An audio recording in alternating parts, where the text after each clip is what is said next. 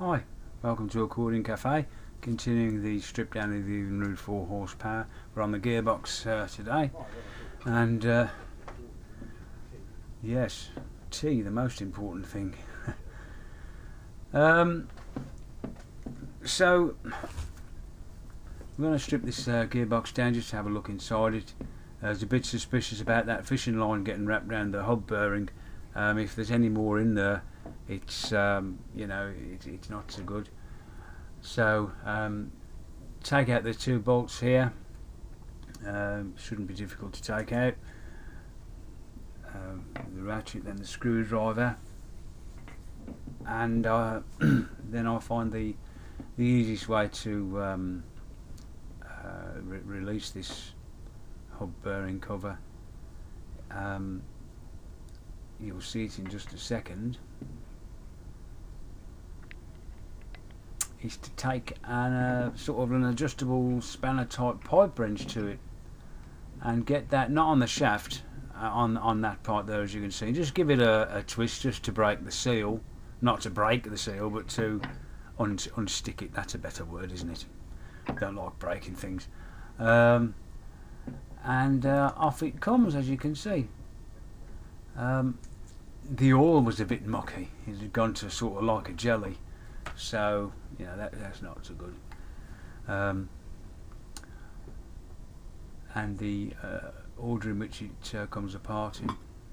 The gearbox looked no problems, no chips in the teeth, no wearing down. The actual end bearings seem to be okay, not too much play in them. There's a seal round there. We'll probably have to replace that. Yeah, probably have to replace that seal. But for now, just while we're going over the whole motor before we start spending any money on it, and check that it's going to be worth spending money on. I've said before though, it was a gift, so I'm not going to complain about that.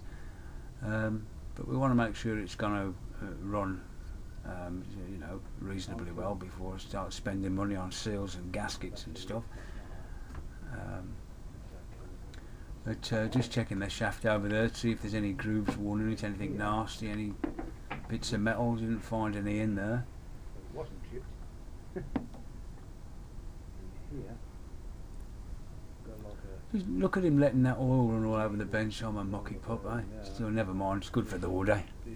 Those when you take the shaft out, you'll come across this flat sort of needle-faced, flat-faced needle roller bearing shim job.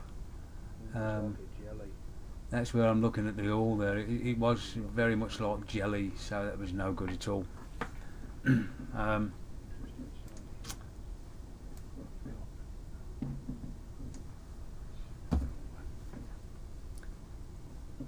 Just getting the oil out there.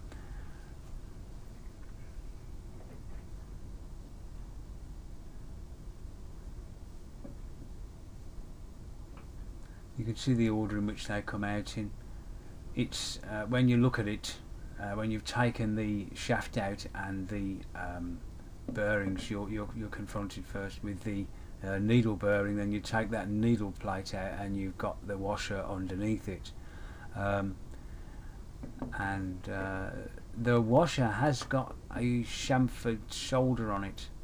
I'm not altogether certain which way up that goes, but I'll have a look on the website for that and see if I can see in a blown up diagram to be absolutely certain which way up the washer goes, if that chamfered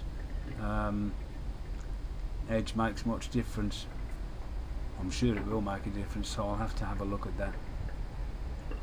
So you take out the needle roller furring, and then you've got this washer that comes out next, or spacer, or spacer stroke washer, whatever you like to call it.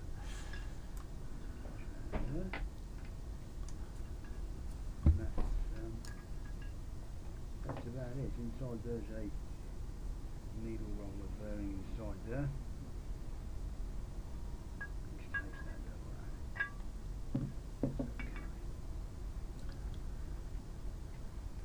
So when you reassemble it, you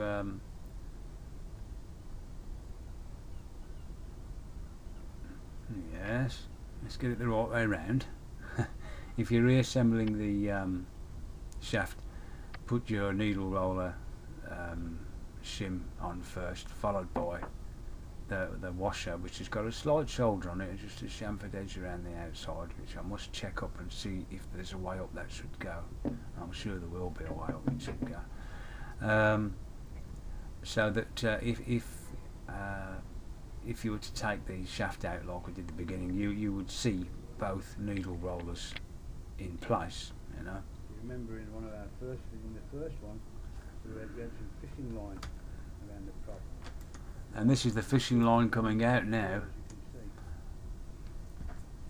So it's just as well that we did take the end cap off, because we found the jellified oil and the fishing line, which was inside the hub bearing, and that could have done some damage, which could have caused the hub bearing to leak, and then you'll get water in the oil, which may have sediment in it as well, which then ruins your bearings. So it's as well to check these things, I suppose, you know.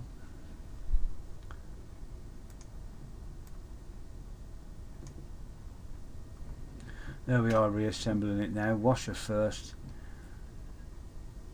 in place, followed by the flat needle roller bearing, followed by the cog angled teeth down, and followed by the shaft, which we've already put the washer, the needle roller and then the washer onto the shaft, so that if the shaft wasn't there, you could see both needle rollers in place, because the washers would be underneath them. Trying not to get mixed up explaining that, but I'm sure there's a blow-up diagram on the net you can easily find if you can't understand that. Like I said before, I do start replacing any bits and pieces, I'm going to check this over, because the engine was in it was in a state when I got it, and there are a lot of parts going to be replaced so far. Every part we've taken apart, it's got new parts needed, so we're going to have a good look at that first before we start spending any money on it.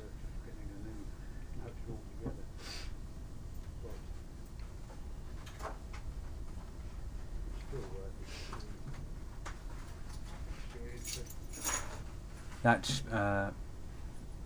socket we're using on there is a 3/8 socket. Quite a simple job really, to just strip it down and replace the parts, oil, gaskets. It's not a difficult engine to work on. Anyway, hope it's been some use to you, and give us a like on the button if you've liked the video, and subscribe to be kept up to date. And if you've got any questions, please leave it in the comments. Hope to see you again. Bye bye for now.